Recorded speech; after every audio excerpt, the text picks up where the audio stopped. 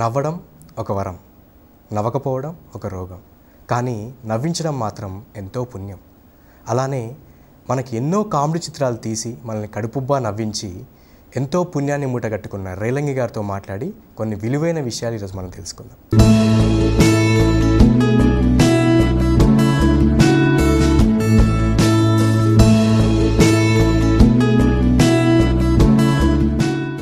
Hello sir, welcome to NTV. Thank you. Relangi Narasimha Rao గారు, మిమ్మల్ని ఎక్కువ రేలంగి అని పిలుస్తుంటారా, నరసింహారావు అని పిలుస్తుంటారా సార్? కొంతమంది రేలంగి అని పిలుస్తారు, కొంతమంది రేలంగి నరసింహారావు అని పిలుస్తారండి. ఆత్మీయులు ఎక్కువగా ఏమని పిలుస్తుంటారు? జిన్నా అని పిలుస్తారు నన్ను. నా ముద్దునేమో మా ఇంట్లో మా ఊర్లో నన్ను జిన్నా అని పాపులర్ అండి. But I'm not Muslim, I'm Hindu. అది ఎందుకో అట్లాగ వచ్చింది. అయితే ఇప్పుడు సినిమా ఫీల్డ్కి వచ్చినది రేలంగి నరసింహారావు. బట్ ఫ్రెండ్స్ ఇప్పటికీ కూడా ఫోన్ చేస్తే హలో జిన్నా అంటారు. వాళ్ళంతా అలవాటు. మీ ఫస్ట్ శాలరీ కాకెత్తికిపోయిందంట. అసలు ఏంటి సార్, అసలు స్టోరీ ఏంటి? నేను ఫస్ట్ 2 సినిమాలు చేశానండి. ఒకటి మన మహమ్మద్ బిన్ తుగ్లక్ అప్రెంటిస్గా చేశాను. దాని తర్వాత కేఎస్ఆర్ దాస్ గారి దగ్గర ఊరికి ఉపకారం అనే సినిమాకి చేశానండి, ఎంఎస్ రెడ్డి గారి దగ్గర. ఎంఎస్ రెడ్డి గారు జాయిన్ చేసుకునేటప్పుడు ముందే చెప్పారు ఆయన, నీకు నరసింహారావు శాలరీ ఉండదయ్యా, నువ్వు నేర్చుకోవడానికి వర్క్ నీకు అవకాశం ఇస్తున్నాను అంటే ఓకే అన్నాను. ఆయన ఏదో మామూలుగా పాకెట్ ఎక్స్పెన్సెస్ ఇచ్చేవారు. నాకు ఫస్ట్ శాలరీ స్టార్ట్ అయింది మా గురువు గారు దాసనారాయణ గారి సినిమాకి సంసారం సాగరానికి. ఓకే, 125 రూపాయలు శాలరీ మంత్లీ. ప్రతాప్ ఆర్ట్స్ రాఘవరావు గారు ప్రొడ్యూసర్ దానికి. ఆయన నెల అయిపోయిన తర్వాత శాలరీ ఇచ్చారు. ఆ శాలరీ 125 రూపాయలు ఇలా పెట్టుకుని ఎంత ఆనందం అంటే, మన కష్టార్జితం ఫస్ట్ టైం మనం మంత్లీ శాలరీ గడించాం మనం అని చెప్పి ఆనందంతో వస్తూ ఉన్నాను. నేను ఒక ఫుట్పాత్ మీద వస్తూ ఉండగా ఏదో సమ్ కాకి రెట్టేసినట్టుగా అనిపించి ఇలా తుడుచుకుంటున్నాను నేను. ఒక ఆయన వచ్చి 1 మినిట్ సార్, సారీ కాకి రెట్టేసింది, 1 మినిట్ ఉండండి సార్ అని చేతుల్లా తుడుస్తుంటే కర్చీఫ్ ఇచ్చాను. కర్చీఫ్తో తుడుస్తున్నాడు. సార్ ఒకసారి ఈ బటన్ కొంచెం లూజ్ చేసి కొంచెం కాలర్ వెనక్కి వేయండి సార్, ఈ మెడ మీద కూడా పడింది కాలర్ మీద అన్నాడు. నేను కాలర్ తుడిచాడు, మెడ తుడిచాడు. ఓకే, అయిపోయిన తర్వాత కర్చీఫ్ ఇచ్చాడు, థ్యాంక్ యూ అని చెప్పేసి ఆయనకి 4 అడుగులు వెనక్కి వేసుకుని బటన్ పెట్టుకుని జేబులో శాలరీ గురించి చూస్తే శాలరీ లేదండి. ఇట్ ఈజ్ ఏ టెక్నిక్, ఇది ఒక రకమైన దొంగతనం. షర్ట్ వెనక్కి వేయించో బటన్ ఇప్పించి వెనక్కి నుంచి లాగేశాడు. ఇది కాకెత్తి వెళ్ళిపోయిందండి. అంటే నేను అనుకున్నాను, ఎప్పుడూ ఈడు ఏం తీయలేదే, బహుశా కాకేమైనా ఎత్తుకుపోయిందా అనుకున్నాను. కాకి ఎలా ఎత్తుకెళ్తుంది, మనం భుజం మీద వాలాలి చెయ్యాలి, అట్లాగే అయిపోయిందండి నాది ఫస్ట్ శాలరీ. ఇదే సీన్ మీ సినిమాలో పెట్టుకోవచ్చు కదా సార్? పెట్టొచ్చు, ఎక్కడ అవకాశం రాలేదండి. వస్తే నేను డెఫినెట్గా పెట్టుండేవాడిని. ఎందుకంటే ఇలాంటి 4-5 ఇన్సిడెంట్లు పెట్టాను నేను సినిమాలో. బాగా పేలింది కూడా నాకు బ్రహ్మాండంగా కొన్ని ఇన్సిడెంట్లు. పేరుకు మాత్రమే కామెడీ డైరెక్టరు, కానీ చాలా సీరియస్గా ఉంటారు అంటుంటారు అందరు, నిజమేనా సార్? నేను మా గురువు గారి దగ్గర పనిచేసేటప్పుడు అండి, అంటే నేను కాలేజీ డేస్లో చేసినప్పుడు కొన్ని కామెడీ బిట్లు వేశాను, నాటికలు వేశాను, మోనాక్షన్స్ చేశాను. Night watcher Appanna, post man, ఇలాంటి ఏకపాత్రాభినయాలు. అలాగే బ్రహ్మచారి నాటికలో బ్రహ్మచారి క్యారెక్టరు, చైర్మన్ నాటకంలో కట్టిలాడితే కనకయ్య అని కామెడీ క్యారెక్టర్లు చేశాను. అయినప్పటికీ కూడా నేను నిజ జీవితంలో సీరియస్గానే ఉంటాను. ఒక ఎగ్జాంపుల్ ఏంటంటే, మా యూనిట్లో నేను దాసర్ గారి దగ్గర పనిచేసేటప్పుడు, మా యూనిట్ అని ఎందుకు అంటున్నానంటే, నేను పనిచేసింది స్పాన్ ఎక్కువ దాసర్ గారి దగ్గర. 10 సంవత్సరాలు పనిచేశాను నేను. ఒక్క 1 ఇయర్ మాత్రం బయట పనిచేశాను నేను అంతకుముందు, గురువుగారి దగ్గరికి రాకముందు. ఇక్కడ పనిచేసేటప్పుడు మా యూనిట్లో అందరూ నన్ను అనేవారు, రేపొద్దున డైరెక్టర్ అయితే ప్యాథెటిక్ సినిమాలు తీసి జనాన్ని చంపేస్తాడరా అంటే. నేను అంత సీరియస్గా ఉండేవాడిని. బట్ మనం ఒకటి తెలిస్తే భగవంతుడు ఒక తలిచాడని నన్ను భగవంతుడు కామెడీ డైరెక్టర్ని చేశాడండి. మరి కామెడీ డైరెక్టర్ అన్న ముద్ర ఎలా పడింది సార్ మీకు? కామెడీ డైరెక్టర్ ముద్ర ఎలా పడిందంటే, నేను ఫస్ట్ డైరెక్ట్ చేసిన సినిమా చందమామ, మాదిరెడ్డి సులోచన గారు రాసినటువంటి సంధ్య నావెల్. మురళీమోహన్ గారు, మోహన్ బాబు గారు దాంట్లో హీరోస్ అండి. సరిత, ఫటాఫట్ జయలక్ష్మి హీరోయిన్స్. వేరేజ్ అది సీరియస్ సినిమా అండి, సెంటిమెంటల్ సినిమా. నేను ఆ సినిమా రెడీ అయిపోయి పేరుకు తగ్గట్టుగా చందమామ అన్నట్టుగా అమావాస్య రోజులు వచ్చి వెనకబడిపోయింది రిలీజ్కి. సినిమా ఆగలేదండి, సినిమా కంప్లీట్ అయిపోయింది, రిలీజ్ ఆగింది. దాంతో ఏమైందండి, మళ్ళీ నాకు నెక్స్ట్ సినిమా నేను మావిడ అని రామారావు గారి బావమ్మరిది అండి ప్రొడ్యూసర్, ఎన్టీఆర్ గారి బావమ్మరిది ఆయన తీశారు. నేను మావిడ కామెడీ మూవీ, చంద్రమోహన్, ప్రభ. అది 100 రోజులు ఆడేసిందండి, రిలీజ్ అయిపోయింది, 3 నెలల్లో రిలీజ్ అయిపోయిందండి. అలాగే నెక్స్ట్ అదే ప్రొడ్యూసర్ మళ్ళీ యావండో శ్రీమతి గారు కామెడీ సినిమా, చంద్రమోహన్ గారు, రాధిక. మళ్ళీ ఇల్లంతా సందడి, చంద్రమోహన్ గారు, ప్రభ కామెడీ సినిమా. ఈ 3 సినిమాలు వరుసగా హిట్ అయ్యేటప్పటికీ నాకు ఒక ఐఏఎస్ మార్క్ లేక కామెడీ డైరెక్టర్ ముద్రపడిపోయిందండి. దాని తర్వాత 4వ సినిమాగా చందమామ రిలీజ్ అయింది, అది నా అకౌంట్లోకి రాలేదండి. దాసరి గారు మీకు గురుగారు అయినప్పటికీ చంద్రమోహన్ గారు కూడా మీకు గురువే అని చెప్తుంటారు కదా. అంటే నాకు ఎలాగంటే అండి, టోటల్గా నాకు ఒక క్రమశిక్షణని, ఒక జీవితాన్ని, ఒక డిసిప్లిన్ని, ఒక డైరెక్టర్గా సినిమా పరిశ్రమలో ముద్రపడడానికి కారకులు కేవలం దాసనారాయణరావు గారే నాకు, మా గురువు గారు. అయితే కామెడీ సినిమాల్లో నాకు వచ్చేటప్పటికి గురువు నిజంగా చంద్రమోహనే.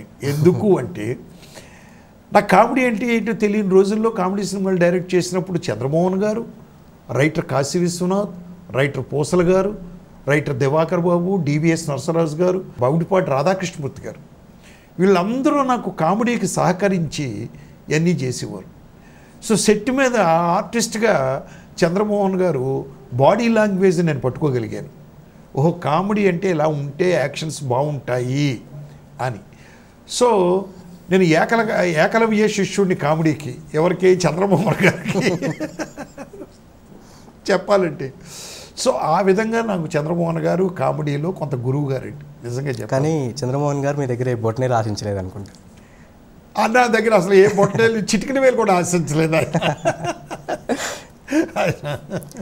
అప్పటికి ఇప్పటికీ ఇండస్ట్రీలో ఉన్న అసలు మార్పులు ఏమైనా మీరు గమనించారా సార్?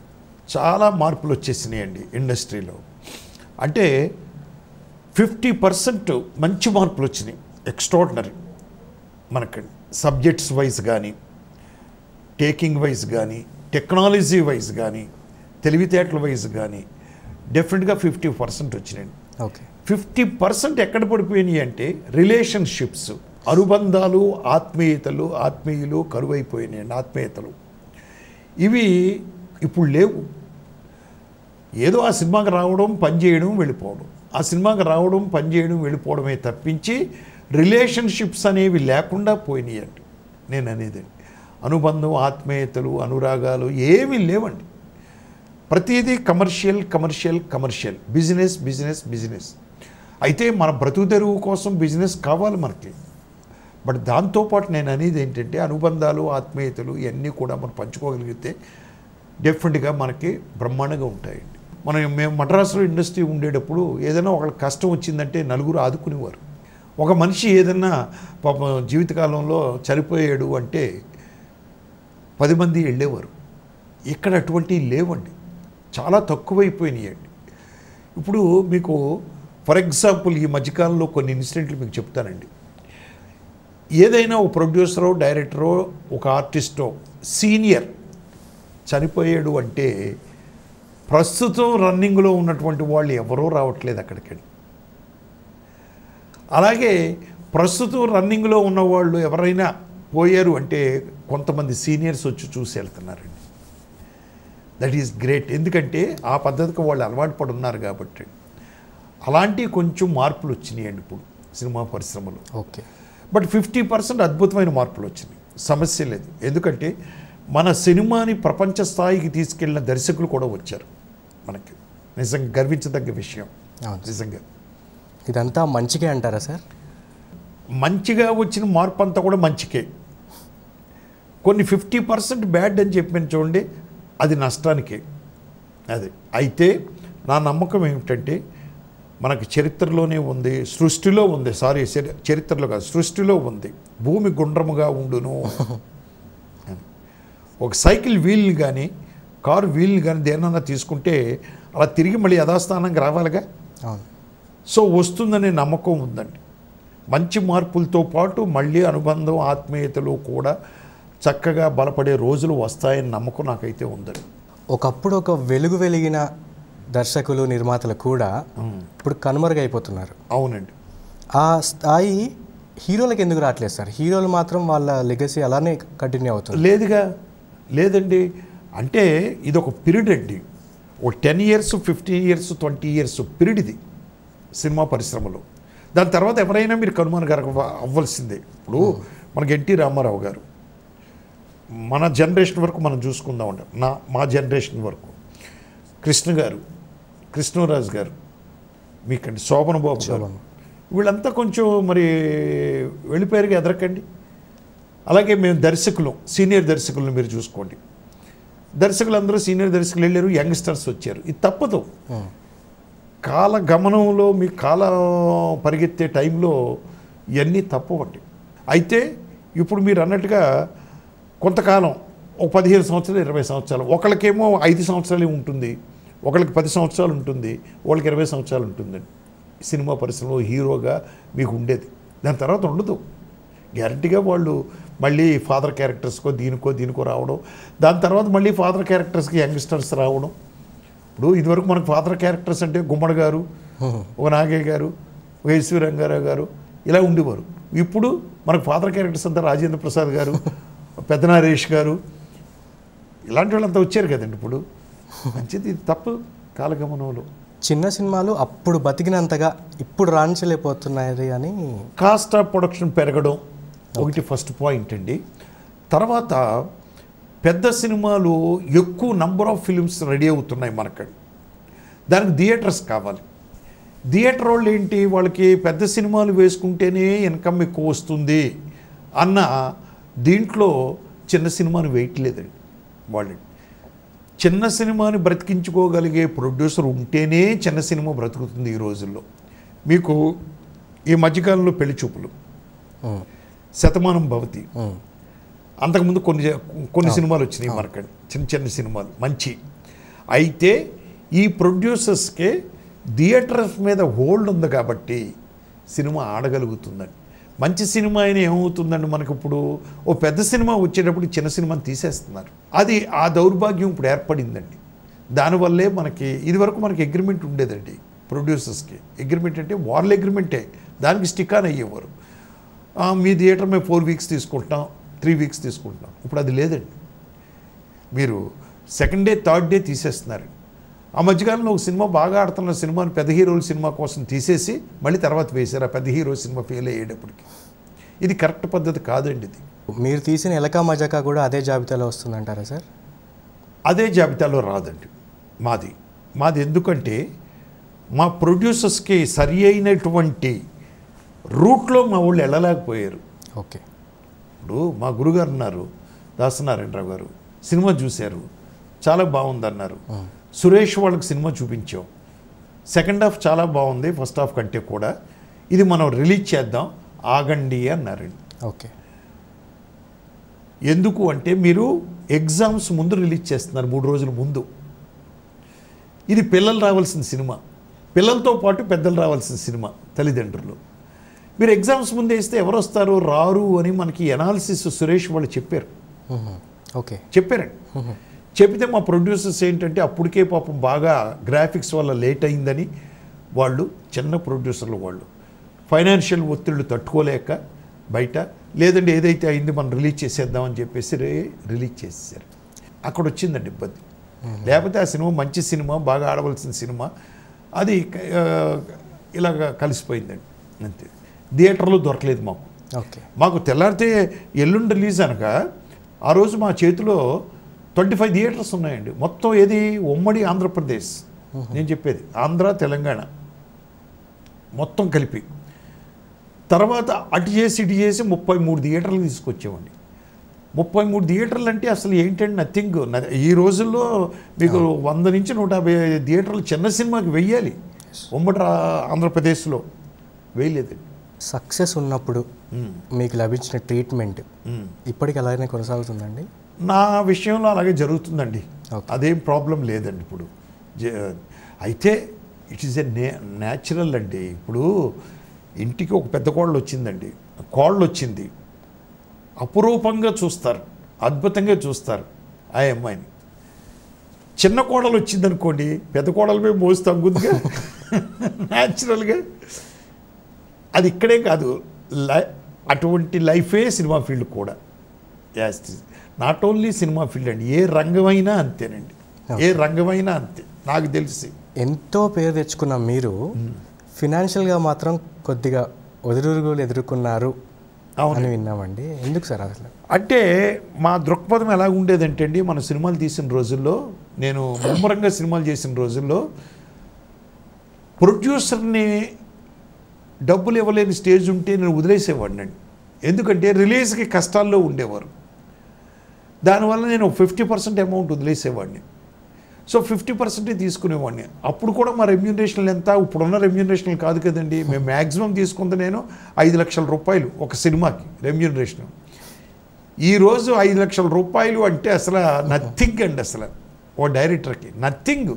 అసలు అడ్వాన్స్ కూడా ఎవరండి. 5 లక్షలు అడ్వాన్స్ అంటే అవతల పొమ్మంటాడు డైరెక్టరు. 5 లక్షల్లో కూడా 50% మాకు వచ్చేదండి. కొన్ని సంస్థలే మాకు అద్భుతంగా ఇచ్చిన రెమ్యూనరేషన్ అండి. ఎందుకంటే వాళ్ళకి డబ్బుకు లోటు లేదు కాబట్టి. అందువల్ల ఫైనాన్షియల్గా కూడా మేము గొప్పగా సెటిల్ కాలేకపోయాం. అయితే ఒక్క విషయం ఏంటంటే, ఈరోజు ఒక పైసా డబ్బులు ఎవరిని మనం అప్పడకుండా, ఏమీ చేయకుండా, ఎవరి మీద డిపెండ్ అవ్వకుండా బతుకుతున్నాం. సంతోషం. అదే దాసరి గారితో మీకున్న అనుబంధం ఎలాంటి సార్? నాది ఒక్క మాటలో చెప్పలేదు సార్. అది చాలా గొప్ప అనుబంధం అండి మాది. మాకు ఆయన ఒక తండ్రి లాంటి వ్యక్తి. నేను బయట 2 సినిమాలు బయట పనిచేసినప్పటికీ కూడా టోటల్గా జీవితంలో ఒక సర్వైవల్కి మనిషి ఎంత కష్టపడాలి అనేది ఆయన దగ్గరే నేర్చుకున్నాను. ఒక డిసిప్లిన్ నేర్చుకున్నాను, డెడికేషన్ నేర్చుకున్నానండి. ఏమండి, ఒక సినిమా నాది రిలీజ్కి ఆగిపోయింది అంటే, ఫస్ట్ నా సినిమా స్పీడ్ బ్రేకర్ ముందు ఆగిపోయిన చందమామ సినిమాని నాకు ఫస్ట్ అవకాశం ఇప్పించిందే ఆయన. సో మళ్ళీ 2వ సినిమా ఇప్పించి మళ్ళీ నన్ను దర్శకుడిని చేశారండి ఆయన. అలాగే మధ్యలో ఒకసారి గ్యాప్ వచ్చింది నాకు. 2 పెళ్ళాల ముద్ర పోలీసు ముందు, ఏమైనా నరసింహరావు ఏంటి ఖాళీగా ఉన్నట్టున్నావు అన్నాడు ఆయన. అవును సార్ అన్నాను. నెక్స్ట్ డే పిలిచి ఒక సినిమా చెప్పాడు ఆయనండి. ఆ సినిమా చేస్తూ ఉండగానే 2 పెళ్ళాల ముద్ర పోలీసు, ఎదురింటి మొగుడు, పక్కింటి పెళ్ళాం, అత్తింట్లో అద్దె మొగుడు, పెళ్ళానికి ప్రేమ లేక ప్రేమ, ఇలాగ వరుసగా ప్రవాహం స్టార్ట్ అయింది మళ్ళీ నాకండి. సో ఇంక మరి ఆయన్ని ఒక్క ముక్కలు ఎలా చెప్పగలుగుతాం ఆయన గురించి అండి. చాలా గొప్ప అనుబంధం అండి మాది, దాసరి గారిది మాదినండి. ఇంకొకటి కూడా మీకు చెప్తాను, ఒక ఎగ్జాంపుల్. మధ్యలో గురుగారి దగ్గర పనిచేస్తూ నేను ఎందుకో ఒక విషయంలో బాధపడి, నేను అసోసియేట్ డైరెక్టర్గా పనిచేస్తున్నప్పుడు ఆయన దగ్గర మానేసి వెళ్ళిపోయి ఇంకో డైరెక్టర్ దగ్గర జాయిన్ అవ్వాలని చెప్పి డిసైడ్ చేసుకుని, నేను వెళ్ళి ఆ మొక్క ఆయనతో చెప్పాలని చెప్పి వారం రోజులు వెళ్ళి ఆయన దగ్గర ఆయన్ని కళ్ళల్లోకి చూస్తూ ఈ విషయం చెప్పలేక తిరిగి 1 వీక్ వచ్చేసాను. ఒకరోజు ఎలాగైనా సరే ఈవేళ చెప్పేయాలి మనం, 1 వీక్ అయిపోయింది అని చెప్పి నేను అందరూ వెళ్ళిపోయిన తర్వాత మధ్యాహ్నం 2 o'clock ఆ రోజు షూటింగ్ లేదు ఆయనకండి. అలా కూర్చుని ఉన్నారు. ఆయన కళ్ళల్లోకి చూడలేక, చూస్తే చెప్పలేనని తలంచుకొని ఆయన దగ్గరికి వెళ్ళి పాదాల మీద పడి, గురువుగారు నేను ఎక్కడున్నా నేను మీ శిష్యుడినే, మీ పేరు నిలబెడతాను అని నేను వచ్చేసాను. వెనక్కి తిరిగి చూడలేదు, ఆయన ముఖం ఇంకా చూడలేదు. ఆ నమస్కారం చేస్తున్నప్పుడు ఆయన కంట్లో, నా కంట్లోంచి ఒక డ్రాప్ ఆయన పాదాల మీద పడిందండి. ఇంటికి వచ్చేసాను, ఆ బ్యాచిలర్ క్వార్టర్స్కి వచ్చేసాను. బ్యాచిలర్ క్వార్టర్స్లో మడత మంచం అనేది ఉండే, మనకు పూర్వకాలం ఉండేది, దాని మీద చొక్కా ఇప్పలా పడుకున్నాను. ఒక విధమైనటువంటి ఆనందం. ఏంటి, వారం రోజుల్లో చెప్పలేని విషయాన్ని ఈరోజు చెప్పేసానే అని ఒక ఆనందం. బట్ ఇన్ని సంవత్సరాలు ఆయనతో కొనసాగిన అనుబంధాన్ని తెంచుకుని వచ్చేసానే అనే ఒక బాధ. అలా పడుకుని ఉన్నాను. కారు హార్న్ వినిపించింది. అలా లేచి అలా చూశాను. గదిలో చూస్తే రోడ్డు మీద మా ప్రొడ్యూసర్ గారు కారు స్టీరింగ్ ముందు ఉంచున్నాడు. ఒక ఆయన దెడ్డి శ్రీహర్రావు గారు అని, మా ప్రొడ్యూసర్ గారు అంటే గురుగారు ప్రొడ్యూసరు. గబగబా చొక్కా వేసుకుని వెళ్ళాను, చూశాను ఆయన్ని. ఏం సార్ ఈ టైంలో వచ్చారు అన్నాను. దాసనారాయణరావు గారి మీద దండయాత్ర చేశారట అని. దండయాత్ర చేయడానికి నేను ఎంతవాడిని సార్, ఏదో బాధ కలిగింది, నేను వద్దనుకున్నాను అక్కడ. సరే, నువ్వు ఎందుకు వద్దనుకున్నావు అనే విషయాన్ని నేను అడగను. ఆయన చుట్టూ కొన్ని వందల మంది తిరుగుతున్నారు, పెద్ద పెద్ద రికమెండేషన్లు, మినిస్టర్ల దగ్గర నుంచి రికమెండేషన్ లెటర్లు తీసుకుని వస్తున్నారు. కానీ నువ్వు మొట్టమొదటి నుంచి కంటిన్యూ అయినటువంటి అసిస్టెంట్లు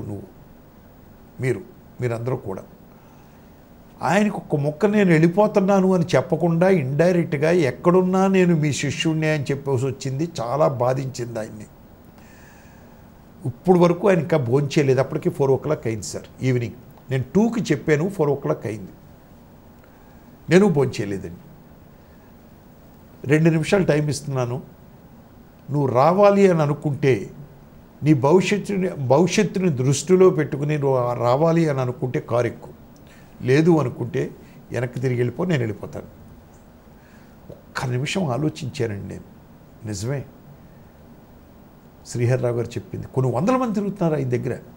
ప్లస్ నేను ఆఫ్టర్ ఆల్ నేను కాకపోతే ఇంకొకళ్ళు ఆయనకి. కానీ ఎంత ఎఫెక్షన్ ఆయన మనమే చూపించకపోతే మనల్ని కౌరు పంపించుంటారు. ఆయన ఓ ప్రొడ్యూసర్కి ఫోన్ చేసి నరసింహరావు అలా చెప్పి వెళ్ళాడని చెప్పడం, ఈయన రావడం అని వెంటనే కారు ఎక్కి మళ్ళీ వెళ్ళాను సార్. అటువంటి అనుబంధం ఉన్నటువంటి వ్యక్తులు మేమండి, గురువుగారు మేము.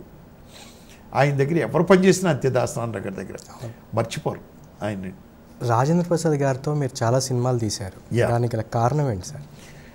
ఇప్పుడున్నటువంటి టెక్నికల్ వర్డ్ చెప్పాలంటే కెమిస్ట్రీ.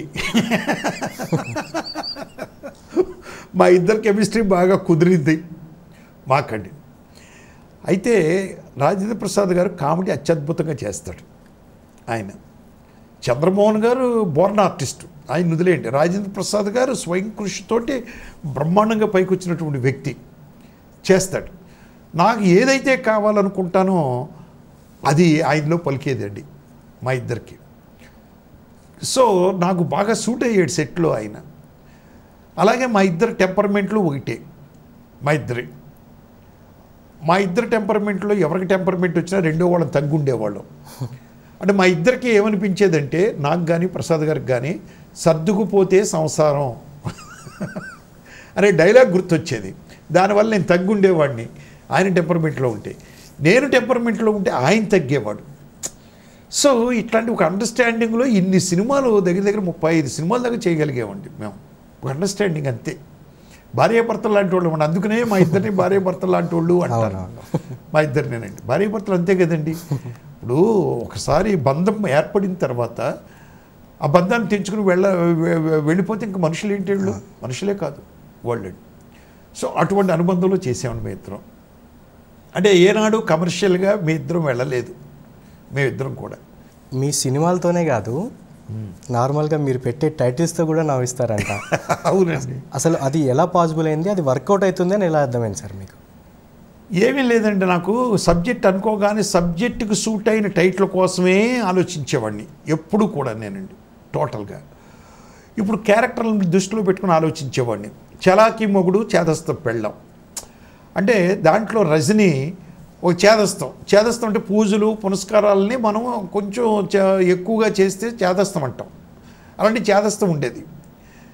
ఇతనేమో చాలా చలాకీగా ఉండేవాడు. ఇతనికి చేదస్తాలు పనికిరావు.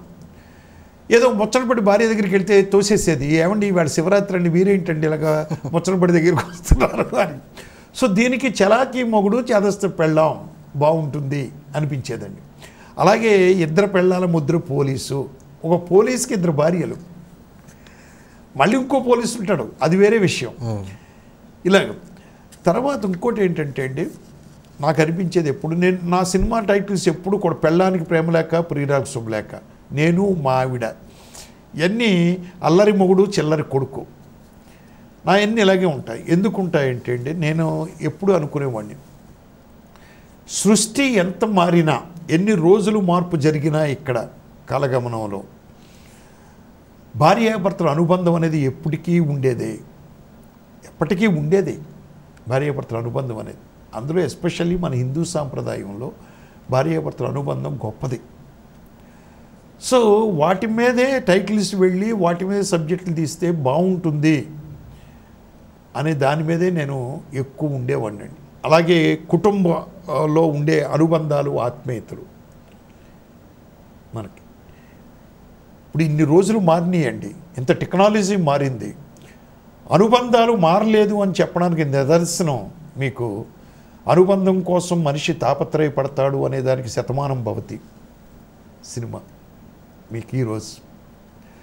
సో ఏ కాలం అయినా సరే మనం అండి ప్రాపర్గా డీల్ చేయగలిగితే కుటుంబ కథా చిత్రాలు ఎప్పుడూ సక్సెస్ మీకు. అందుకేనా సార్ ఎక్కువ family related, wife and husband related movies నేను తీస్తూ వస్తున్నానండి ఎప్పుడూను. ఓకే.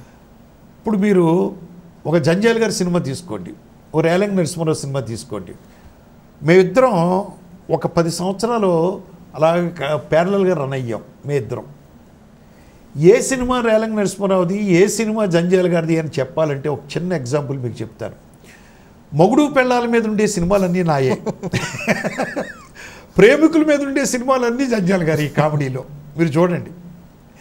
ఆయన తీసింది ఒకటే మొగుడు పెళ్ళాల మీద ఒక సినిమా తీశాడు ఆయన. నరేష్ను భానుప్రియ యాక్ట్ చేశారు. ఓకే. అదేదో మొగుడు ఏదో ఏదో టైటిల్ ఉందండి, ఆయన తీసింది. మిగిలిన ఆయన లవర్స్ మీద ఎక్కువ తీశాడు ఆయన. నేను మొగుడు పెళ్ళాల మీద తీశాను. ఇప్పుడు పిసినారితనం సినిమా ఉందండి, పిసినారితనం మీద ఆయన ఏం చేశాడు, అహనా పెళ్ళని తీశాడు, అంటే లవర్స్ మీద తీశాడు. నేను అదే పిసినారితనాన్ని భార్యాభర్తల మీద తీశాను, ఎదురింటి మొగుడు పక్కింటి పెళ్ళాం. అట్లా నాది ఎంత భార్యాభర్తల సంబంధం, ఆయనదేమో లవర్స్ సంబంధం. ఎలా ఉండేది సార్ మీ ఇద్దరి మంచి కాంపిటీషన్? ఎలా ఉండేది సార్ అప్పుడు? కాంపిటీషన్గా ఎప్పుడు ఏ రోజు అనుకోలేదండి, మీ ఇద్దరం కూడా ఎప్పుడూ అనుకోలేదు. నేను ముమ్మరంగా చక్కని సినిమాలు తీసిన రోజుల్లో నాతో ఆయనతో పరిచయం లేదు. సెట్లో అనేవారట కమెడియన్స్ తోటి, ఎందుకంటే కమెడియన్స్ వచ్చి కామన్ అక్కడ ఇక్కడ. ఎవరో రేలంగి నరసింహారావు జంజాలుగా దాసనారాయణ గారి శిష్యుడు అంట, బాగా తీస్తున్నాడు కామెడీ అని అప్రిషియేట్ చేసేవాడు. ఈ అప్రిషియేషన్ విని వెళ్ళి నేను ఒకసారి ఆయన కలుసుకున్నాను. నా సినిమాకి 3 సినిమాలకి ఆయన డైలాగులు రాశాడండి ఆయన, జంజాల్ గారు. అన్నీ హిట్లే 3. సో అటువంటి కాంప్లెక్స్ మా ఇద్దరి మధ్యన ఎప్పుడూ లేవండి, జంజాల్ గారి మధ్యన కానీ నా మధ్యన కానీ. ఇద్దరం అందుకుని హ్యాపీగా ఉండేవాళ్ళు. ఇప్పుడు ఎక్కడ కలుసుకున్నానండి. ఎంత కామెడీ సినిమా అయినా పాటల్లో మాత్రం మంచి మసాలా దట్టించేవాళ్ళంట. అవి తప్పవు కదండి. ఇప్పుడు కథలో వచ్చేటప్పుడు కామెడీ చూపించుకుంటూ వెళతామండి. సాంగ్స్ కోసం అంటూ కూడా ప్రేక్షకులు ఉంటారుగా. అవును. మరి ఆ ప్రేక్షకుల కోసం చెయ్యాలిగా, మేము తప్పదు మరి. సో చేసేవాళ్ళం. అయితే సెన్సార్ కత్తిరికి దొరికే అంత మషాలకి వెళ్ళేవాళ్ళకి కాదు, చిలిపితనంగా ఉండేదండి అంతే. అదండి మా సాంగ్స్ పిక్చరైజేషన్ ఎప్పుడు కూడా. ఎక్కువ హీరోయిన్లతో కూడా చాలా మంచిగా ర్యాప్ చాలా మెయింటైన్ చేసేవాళ్ళంట. మంచిగానే చేశాను కానండి, జంటగా చేయలేదు ఎప్పుడు. ఎందుకంటే ఎప్పుడు నా సెట్లో హీరోయిన్స్తో కూడా హీరో లెవెల్లోనే సరదాగా ఉండేవాడిని తప్పించి ఆ సరదాల్ని మళ్ళీ సెట్ బయట చూపించేవాళ్ళం కాదండి. ఏమైనా ఉన్నాయా సార్ చిలిపిగా జరిగిన? అలాంటివి ఏమీ లేవు సార్ మనకండి ఎప్పుడు కూడా.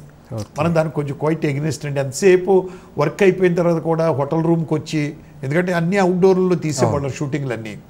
మళ్ళీ నెక్స్ట్ డే షూటింగ్ ఏంటి, షెడ్యూల్ ఏంటి, దాని సీన్స్ ఏంటి, గొడవ ఏంటి, దానికి ఏమన్నా రిపేర్ చేయాలా, ఎట్లాగా దాని ప్రాపర్టీ అంతా రెడీ అయ్యి చేశారా లేదా మన అసిస్టెంట్ డైరెక్టర్, ఈ గొడవల్లోనే ఉండేవాళ్ళం. అంతే తప్పించి వేరే మనం రూట్లో లేవండి మాకండి. మరి స్టార్ హీరోలతో ఎందుకు చేయలేదు సార్ మీరు సినిమా? నేను 3 సినిమాలు చేశానండి. ఒకటి దాగుడు మూతల దాంపత్యం అక్కినేని నాగేశ్వరరావు గారితో. ఓకే. సంసారం అనే సినిమా 100 రోజులు ఆడిందండి మన శోభన్ బాబు గారు. యమధర్మరాజు అని ఒక సినిమా అండి మన కృష్ణరాజు గారితో, యాక్షన్ ఫిలిం. అయితే నాకేమైందంటే అండి, ఎక్కువ లో బడ్జెట్ కామెడీ సినిమాలు అని ముద్ర పడిపోయినాయండి. దాంతో ఏమైపోయింది, డిమాండ్ అండ్ సప్లై. నా దుకాణానికి ప్రొడ్యూసర్ పలానా సినిమా కావాలి పలానా క్యాస్టింగ్తో అంటే ఆ సినిమా చేసేసేవాడిని నేను. అరే పెద్ద హీరో కాదే ఇక్కడ, లేదు దీనికి పెద్ద హీరోని పెడదాము అని చెప్పి ప్రొడ్యూసర్ని ఒత్తిడి చేయడం కానీ ఇలా ఉండేవి కాదు. నేను ఎప్పుడు ఆయన ఏం కోరుకుంటే చేసి ఇచ్చేవాడిని.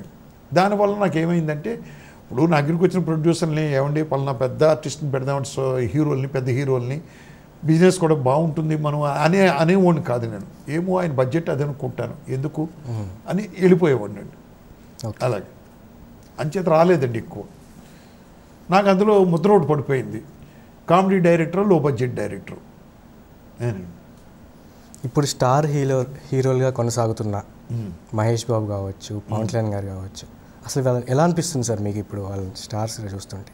డెఫినెట్గా వాళ్ళ కష్టానికి మంచి ఫలితాలు వస్తున్నాయని నేను అనుకుంటున్నాను సార్. ఎందుకంటే చిన్నప్పటి నుంచి కష్టపడిన వాళ్ళందరూ కూడా, ఒక జూనియర్ ఎన్టీఆర్ గారండి, మహేష్ బాబు గారి వీళ్ళందరూ కూడా, చిరంజీవి గారండి ఎంత కష్టపడి స్వయం కృషిమే పైకి వచ్చాడండి ఆయన చిరంజీవి గారు అండి. మహేష్ బాబు, వెంకటేష్, మనకి ఇలాగ పోల్చుకుంటే మీకు అందరు హీరోలు ఇప్పుడు ఏమన్నా ఒకటి సార్, కష్టానికి ఫలితం ఎప్పుడూ ఉంటుందండి. ఆ కష్టంతో పాటు నేను అనేది డిసిప్లిను, డెడికేషను ఉంటే, డెడికేషన్ అంటే కష్టం, ఇంకా మీరు వృత్తి మీద మీరు ప్రొఫెషన్ మీద డెడికేషన్ ఉంటేనే దాన్ని కష్టపడి సాధించగలరు, లేకపోతే చేయలేరు. వీళ్ళందరూకి అద్భుతమైన పునాదులు ఉన్నాయి కాబట్టి ఇన్ని రోజులు వాళ్ళు ఉండగలుగుతున్నారండి వాళ్ళు డెఫినెట్గా. సో వాళ్ళని చూస్తూ ఉంటే ఒకసారి నాకు మహేష్ బాబు మరి చిన్నప్పటి నుంచి చిన్న క్యారెక్టర్ల నుంచి చూసాం మనమండి. అలాగే జూనియర్ ఎన్టీఆర్ని కూడా చూసాం. వీళ్ళంతా చిన్నప్పటి నుంచి కష్టపడ్డారు కాబట్టి ఈరోజు నిలబడగలిగారు, అంత పేరు ప్రతిష్టలు తెచ్చుకున్నారు. ఆనందం వేస్తూ ఉంటుందండి ఎవరికైనా చెప్పాలన్నా కూడా. వాళ్ళు కష్టపడ్డారు కాబట్టి వాళ్ళు పైకి వస్తున్నారు. వాళ్ళని చూసి మనం నేర్చుకోవాల్సినవి ఎన్నో ఉన్నాయండి. కొంతమందిని చూసి మనం, కొంతమంది ఏం చేస్తున్నారు, ఒక సినిమా చేయగానే పేరు వచ్చేసింది కదా అని చెప్పేసి ఫోజు పెట్టేస్తున్నారు. వాళ్ళు కాలగమనంలో కలిసిపోతూ ఉంటారు. మనం చూస్తున్నాం చాలా అలాంటివి మనమండి. పవన్ కళ్యాణ్ లాంచింగ్ వ్యవహారం మీ దాకా వచ్చిందని ఒక రూమర్ అనొచ్చో లేదో, నిజమే అన్నా సార్ అది? రాజకీయంగానండి? లేదండి, సినిమాల్లోకి పవన్ కళ్యాణ్ లాంచింగ్ నాకు రాలేదండి ఇంతవరకు. రాలేదా? అయితే రూమరే అనుకోవచ్చా? ఏం నాకు ఐడియా లేదండి, దాని మీద అసలు అవగాహన లేదు. ఓకే. ఇప్పుడు రాజకీయాల్లోకి కూడా వచ్చారు ఇప్పుడు పవన్ కళ్యాణ్ వచ్చారు, రాజకీయాల్లోకి వచ్చారండి. అంటే మీరు ఏమన్నా ముందుగా ఊహించారా? అంటే నేను ముందు అసలు రాజకీయాల్లోకి వస్తారని నేను ఊహించలేదండి. చిరంజీవి గారిని ఊహించలేదు, ఈయన్ని ఊహించలేదు. అయితే వచ్చారు. బట్ నేను అనేది ఏంటంటే అండి, మనకి రాజకీయాలు కావాలి అనుకున్నప్పుడు ఇక్కడ full stop పెట్టేయడమేనండి. NT Ramarao గారిలేగా okay, అటొక్కాలు ఇటొక్కాలు ఉండకూడదు. ఎందుకంటే కళాకారుడికి అందరూ కావాలి, ఒక సపరేట్ అభిమానులే కాదండి, అందరూ కావాలి. మీకండి ఉంటేనే మన లైఫ్ ఇక్కడ బాగుంటుందండి నా ఉద్దేశం. అయితే ఒక్కొక్కరిది ఒక్కో రకమైన ఒపీనియన్ అనుకోండి, చెప్పలేము మనమండి టోటల్గా. ఇప్పుడు ఎంజీఆర్ గారు ఉన్నారండి, నేను మద్రాసులో ఉండేటప్పుడు మరి ఆయన సినిమాల్లో యాక్ట్ చేస్తున్నారు అప్పటికి. తర్వాత చీఫ్ మినిస్టర్ అయ్యారు. తర్వాత సినిమాలకి ఫుల్ స్టాప్ పెట్టేశాడు ఆయన. పెట్టేసి ఏ లెవెల్కి వెళ్ళారంటే మళ్ళీ సినిమాలోకి ఆయన ఆ రాజకీయాల్లో కోమాలో కూడా ఉండి ఆయన పేరు పెట్టుకుని గవర్నమెంట్ రన్ చేశారు. అంత గొప్ప పేరు సంపాదించాడు. అలాగే మొన్న మనకి జయలలిత గారు అలాగే చేయగలిగితే బ్రహ్మాండం అండి, సూపర్ మనమండి. కానీ ఇప్పుడు నవ్వేడేస్ పాలిటిక్స్ బాగా కలుషితం అయిపోయినాయి అండి టోటల్గా అని నా ఉద్దేశం. నాకు దీని మీద పెద్ద అవగాహన లేదు, టు బి ఫ్రాంక్ చెప్పాలంటే రాజకీయాల మీద. సో మళ్ళీ మీ గురించి వస్తే, డాక్టర్ కొడుకయ్యుండి కూడా, ఏదండి మీరు డాక్టర్ కొడుకయ్యుండి కూడా ఇండస్ట్రీకి వచ్చిన తర్వాత కప్పులు తీయాల్సిన పరిస్థితి కూడా ఒకనొక సమయంలో వచ్చిందంట. అదే పెద్ద పాఠం అండి నాకు. మా ఫాదర్ డాక్టర్, నన్ను డాక్టర్ని చేయాలనుకున్నారు, నేను వెళ్ళలేకపోయాను. ఎడ్యుకేషన్కి ఎందుకో నాకు సూట్ అవ్వలేదు, వచ్చేసాను సినిమా ఫీల్డ్కి వచ్చేసాను. వచ్చేసి ఇద్దరు డైరెక్టర్ల దగ్గర పనిచేసిన తర్వాత గురువు గారి దగ్గరికి మళ్ళీ జాయిన్ అవ్వడానికి వెళ్ళినప్పుడు నేను ప్రతాప్ ఆర్ట్స్ రాఘవుల గారు ఆఫీస్కి తీసుకెళ్ళారు నన్ను గురువు గారు. తీసుకెళ్ళి సంసారం సాగరం అనే సినిమాకి రండి నారాయణరావు గారు అని పిలిచాడు రాఘవుల గారు. పిలిచి, సార్ ఇతను రేలంగి నరసింహారావు అని మా ఊరి డాక్టర్ గారు అబ్బాయి అండి, మన కంపెనీలో అసిస్టెంట్ డైరెక్టర్గా పనిచేస్తాడని గురువుగారు పరిచయం చేశారు. అలాగా, ఓకే బాబు లోపలికి వెళ్ళి కూర్చో అని. లోపలికి వెళ్తున్నాను, మళ్ళీ వెనక్కి పిలిచాడు, బాబు ఇట్రామా, ఏంటి నీ పేరు అన్నావు? రేలంగి నరసింహారావు. మీ గురుగారికి ఒక కుర్చీ తీసుకొచ్చేయి అన్నాడు. అనేటప్పటికీ ఈయన గమ్ముని మా గురువుగారు, సార్ మా ఊరి డాక్టర్ గారు అబ్బాయి, ఉండండి నారాయణరావు గారు ఆగండి అన్నాడు ఆయన. నేను వెళ్ళి కుర్చీ తీసుకొచ్చి వేసాను. తర్వాత బాయ్ తీసుకొచ్చి గురువుగారికి ప్రతాప్ రాఘవుల గారికి కాఫీలు ఇచ్చాడు. వీళ్ళు కాఫీలు తాగేసి, బాబు ఇటరామ్మా నీ పేరేంటన్నా? నా పేరు రేలంగి నరసింహారావు అండి. ఈ కప్పులు తీసుకెళ్ళి బాయ్కి ఇచ్చేయన్నాడు. సార్ మా ఊరి డాక్టర్ గారు అబ్బాయి అండి. నారాయణరావు గారు ఆగండి అన్నాడు. కప్పులు తీసుకెళ్ళి లోపల పెట్టేశాను. సరే వాళ్ళిద్దరూ మాట్లాడుకోవాల్సింది మాట్లాడుకున్న తర్వాత బయటకు వచ్చేస్తూ ఉంటే వెనక్కి పిలిచారు. నరసింహారావు ఇటు రావయ్యా అన్నారు.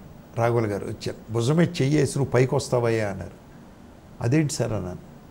ఏమీ లేదు, ఈ సినిమా ఫీల్డ్లో నువ్వు పనిచేయాలి అంటే నువ్వు నీ స్టేటస్, నీ ఐశ్వర్యం అన్నీ మర్చిపోవాలి. ఫస్ట్ పాయింట్, చిటికేస్తే మా నాన్నగారు 10 మంది సర్వెంట్లు వస్తారు కదా, నేనేంటి ఇక్కడ చేసేది అని నువ్వు అనుకోవడానికి వీలు లేదు. ఇక్కడ నువ్వు అసిస్టెంట్ డైరెక్టర్వే.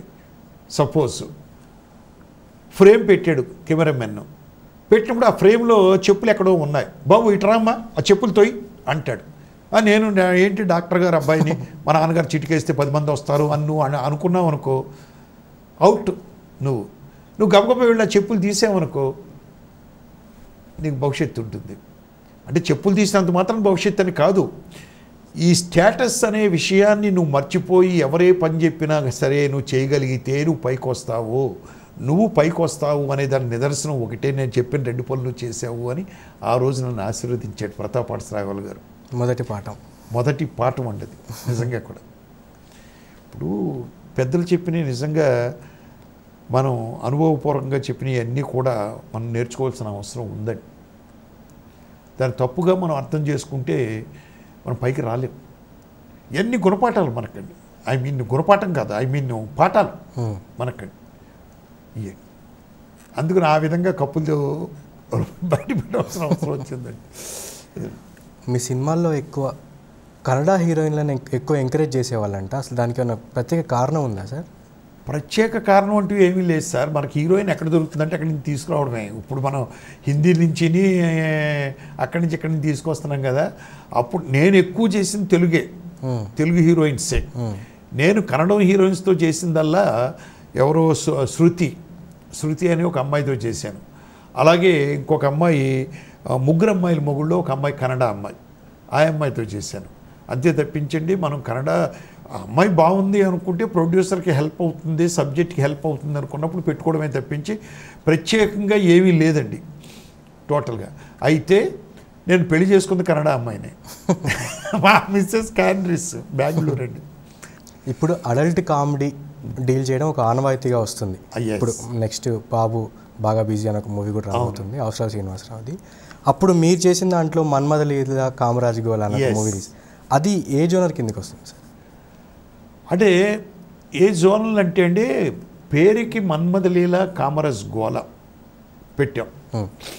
కొంచెం అడల్ట్స్ చూసే సినిమాయే నిజంగా చెప్పాలంటే. దాంట్లో మనకి ఏంటంటే ఒక శృంగారం మీద బేస్ తీసిన సినిమా అది. దానికి ఏ సర్టిఫికేట్ కూడా ఇచ్చారు ఆ రోజు మాకు, నాకు బాగా గుర్తు. ఏ సర్టిఫికేట్ ఇచ్చారండి దానికి. అయితే ఈ అడల్ట్ సబ్జెక్ట్లో కూడా అసభ్యంగా మనం ఉండే కొంచెం వెళ్ళే సీన్స్ ఏవి తీసేవాడిని కాదు మేము. ఇప్పుడు వాడికి మన్మధుడికి గొడవ వచ్చింది, కామరాజ్కి మన్మధుడికి, అంటే రాజేంద్ర ప్రసాద్కి చంద్రమోహన్ వచ్చి మన్మధుడు. ప్రతి మనిషిలోనూ మన్మధుడు అనేవాడు ఉంటాడురా. మన్మధుడు అనేవాడు ఉండి ప్రేరేపిస్తేనే మీరు శృంగారాన్ని చేయగలుగుతారు, లేదంటే చేయలేరు అని ఛాలెంజ్ చేస్తాడు మన్మధుడు.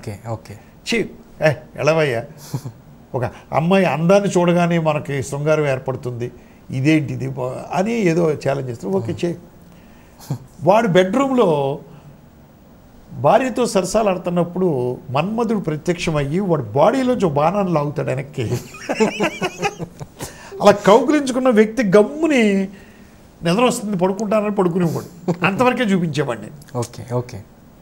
దీన్ని మీరు చేయగలిగితే మనం చేయవలసిందంతా చేసేసి మనం దొర్లించేసి వీళ్ళిద్దరిని అయ్యేసి ఈ చేసి ఆ అమ్మాయికి చేరిప్పేసి వీడు పట్టుకుని పీడించి అన్నీ అంతవరకు వెళ్ళొచ్చు, వెళ్ళే అవకాశం ఉన్న సీన్స్ స్కోప్ ఉంది. కానీ నేను వెళ్ళలేదండి, మనం వెళ్ళలేదు. ఎందుకు అంటే ఒక రాజేంద్ర ప్రసాద్ గారిని పెట్టాను. రాజేంద్ర ప్రసాద్ గారికి జనరల్గా ఫ్యామిలీ లేడీస్ ఎక్కువ ఫాలోయింగ్, పిల్లలు ఎక్కువ, చిన్నపిల్లలు. సో ఫ్యామిలీ లేడీస్ చిన్నపిల్లలు రాగలిగినటువంటి సీన్సే ఉండాలి అన్న ఉద్దేశంలో మేము ఆ మోతాదు వెళ్ళేవాళ్ళం కాదండి. తీసుకున్నది అడల్ట్ సబ్జెక్టే, బట్ స్క్రీన్ ప్లేలో ఏం చేసామంటే ఆ మోతాదు పెంచకుండా వచ్చామండి. ఇప్పుడు మళ్ళీ అదే టైమింగ్తో అదే కామెడీతో మళ్ళీ ఒక సినిమా ఎక్స్పెక్ట్ చేయొచ్చు సార్ మేము?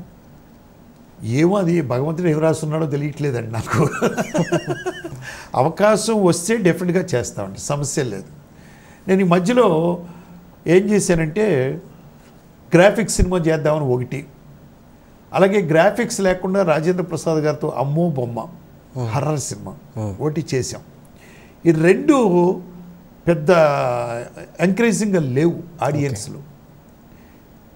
మళ్ళీ మొన్న ఒక జర్నలిస్టు, ఆయన పేరు ఏదో ఉందండి, ఫేస్బుక్లో రాశాడండి ఆయన, రేలంగి నరసింహారావు గారు మామూలు కామెడీ సినిమాలు ఈ గ్రాఫిక్స్ ఇట్లాంటి ట్రిక్కులు లేకుండా సంసారపక్షంగా తీసిన కామెడీ సినిమాల్లో ఆయన అందవేసిన చెయ్యి. ఈ రెండు సినిమాల్లోనూ అంత హుషారు మాకు కనపడలేదు, అంచేత ఈ రెండు సినిమాలు లాంటి సినిమాల్ని పక్కన పెట్టి మళ్ళీ ఆయన కుటుంబ సమేతమైనటువంటి కామెడీకి ఆయన ఊరికే గ్రాఫిక్స్కి వెళ్లకుండా వాటికి వెళ్లకుండా చేస్తే బాగుంటుంది అని ఆయన ఒక రాశాడు. ఏమో అది నిజమేమో మరి ఒకవేళ. సో అటువంటి అవకాశం వస్తే మళ్ళీ ఇప్పుడు డెఫినెట్గా మంచి సబ్జెక్టులు 3 సబ్జెక్టులు రెడీ చేసి పెట్టాను. 3 సబ్జెక్టులు మళ్ళీ బయటికి తీస్తే ఎవరితో తీస్తారు సార్ ఇప్పుడు ప్రజెంట్ జనరేషన్లో? అంటే ప్రజెంట్ జనరేషన్ అంటే ఆ సబ్జెక్ట్ ఏది సెలెక్ట్ చేసుకుంటారో తెలియదు ప్రొడ్యూసరు, చేసుకున్న దాన్ని బట్టి తీస్తాం. ఓకే. ఇప్పుడు మా హీరో గారు రాజేంద్ర ప్రసాద్ గారితో హీరోగా తీయలేము. ఇప్పుడు మళ్ళీ హీరోగా తీయచ్చు. ఎలా తీయచ్చు? అడల్ట్ సబ్జెక్ట్ అయ్యి ఉంటారు. ఈ 3 సబ్జెక్టులో ఒక సబ్జెక్ట్ ఉంది, ఫాదర్ క్యారెక్టర్ అండి. ఫాదర్ క్యారెక్టర్ హీరో ఆ సినిమాకి. ఓకే. అలాంటివి తీయచ్చు. మరి ప్రొడ్యూసర్ వచ్చే ప్రొడ్యూసర్ని బట్టి ఉంటుందండి మాకు. అంటే మీరు రాసుకునేటప్పుడు పలానా హీరో అయితే బాగుండు అలా? నేను అలా రాయనండి. మేము ఎప్పుడు అలాగ ఎందుకు రాయలేదంటే నా దగ్గరికి వచ్చేవాళ్ళంతా కూడా చిన్న హీరోలతో సినిమాలు తీయమనే వచ్చేవాళ్ళే కాబట్టి నేను కథలు రెడీ చేసుకున్నప్పుడు ఎప్పుడైనా కథని దృష్టిలో పెట్టుకుని కథను రెడీ చేసుకునేవాడిని. దాంట్లో ఏ టైప్ ఆఫ్ క్యారెక్టర్ అయితే బాగుంటుందో ఆ క్యారెక్టర్ పెట్టేవాడిని తప్పించి రాజేంద్ర ప్రసాద్ గారిని పెట్టాలి, చంద్రమోహన్ గారిని పెట్టాలి, లేకపోతే పెద్ద నరేష్ గారిని పెట్టాలి, సుమన్ను పెట్టాలి ఇలా అనుకునేవాడిని కాదండి. నేను ముందు సబ్జెక్ట్ పరంగా ఆలోచించేవాడు. ఓకే. మీరు సీనియర్స్ ఎవరైనా అంతే అలాగే ఆలోచించేవారు. కానీ ఇప్పుడు ఏమైంది, కమర్షియల్ మీడియా బాగా డామినేటింగ్గా ఉందండి. అప్పుడు కమర్షియల్ మీడియా సినిమా అనేదండి. పెట్టే డబ్బులు వస్తేనే కదా సినిమా మళ్ళీ తీస్తాడు ప్రొడ్యూసరు, లేదంటే తీయలేడు. బట్ వేరాస్ ఇప్పుడు మరీ కమర్షియల్ అండి. ఎందుకంటే కాస్ట్ ఆఫ్ ప్రొడక్షన్ బాగా పెరిగింది, మీకు పబ్లిసిటీ కాస్ట్ పెరిగింది. మీకు ఇవన్నీ రావాలి అంటే డెఫినెట్గా హీరోని దృష్టిలో పెట్టుకునే సినిమా చేయాలండి. ఇప్పుడు మాలాంటి వాళ్ళం మేము చేయాలి అంటే కథను నమ్ముకుని సినిమా చేసేవాళ్ళం స్ట్రాంగ్ ప్రొడ్యూసర్ అయ్యి ఉండాలి. ఎలాగంటే దాన్ని రిలీజ్ చేయగలిగే కెపాసిటీ, దాన్ని ప్రమోట్ చేయగలిగే కెపాసిటీ ఉంటేనే చేయగలుగుతాం, మీకు లేదంటే లేదు. ఇటీవల కాలంలో ఒక మ్యూజిక్ డైరెక్టరు నేను పనిచేసిన వాళ్ళల్లో కొంతమందికి మైండ్ లేని వాళ్ళతో కూడా పనిచేశాను డైరెక్టర్స్తో అని ఒక కామెంట్ ఇచ్చారు. అవునండి. దీనిపైన మీ స్పందన ఏంటి సార్? అసలు నేను చూశాను సార్ అది. నేను మెదడులేని డైరెక్టర్స్తో ఎక్కువ పనిచేశాను. మన టాలీవుడ్లో కూడా మెదడులేని డైరెక్టర్స్ ఎక్కువ మంది ఉన్నారు అనే విషయాన్ని నేను పేపర్లో ఈ మధ్యకాలంలో చదివి నేను కొంచెం బాధపడ్డాను. అయితే ఈ స్టేట్మెంట్ ఇచ్చినటువంటి మ్యూజిక్ డైరెక్టర్ గారు ఒకటి ఏంటంటే చాలా మంచి మనిషి. ఇంతవరకు ఎప్పుడు అంటే నాకు మద్రాసు నుంచి పరిచయం, నేను ఆయన కలిసి కూడా సినిమాలు పనిచేసాం 1-2 సినిమాలు పనిచేసాం. ఎప్పుడు కాంట్రవర్సీ మాట్లాడలేదండి ఆయన ఈ రోజు వరకు కూడా. నాకు తెలిసి మాట్లాడు కూడా ఆయన నేచర్ అది. మరి ఆ రోజు పొరపాటుని మాట్లాడారా మరి ఏంటో అనేది నాకు అర్థం కాలేదండి నిజంగా కూడా. అయితే ఆ స్టేట్మెంట్ చదివి నేను బాధపడ్డాను.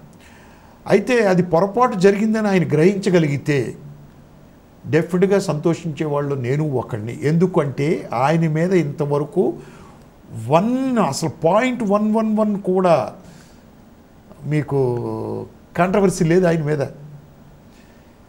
భరద్వాజ గారు కూడా అదే చెప్పారు, తమ్మారెడ్డి భరద్వాజ గారు ఈ మధ్యకాలంలో.